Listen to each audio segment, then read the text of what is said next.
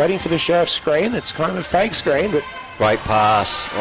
Just good putback, Lauren Scherf. But the pass, as you said, from Watman was right on the money.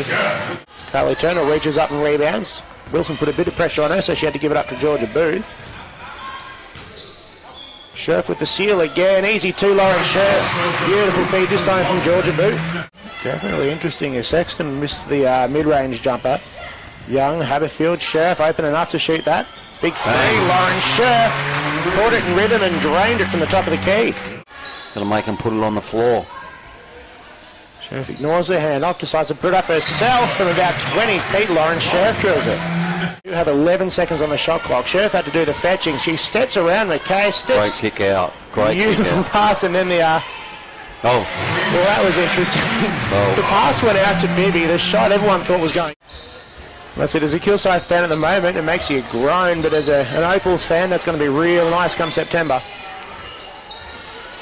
Catch and shoot from Scherf. That was about 20 feet away from the hoop, and she didn't hesitate. Scherf now right side, kicks it over to Turner.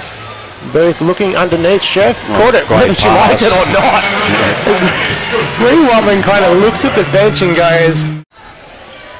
Watman into Scherf, a steal of her own, but that one's short. She just has to reach over the top of Maddie Sexton to put on the rebound. It does so another two for Lauren Scherf.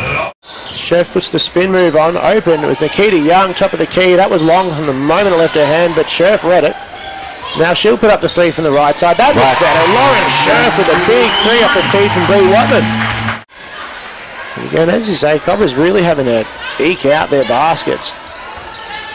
And then they just get blown by on the other end as Scherf having to fade away. A couple of pieces of the ironing good. Lauren Scherf scores.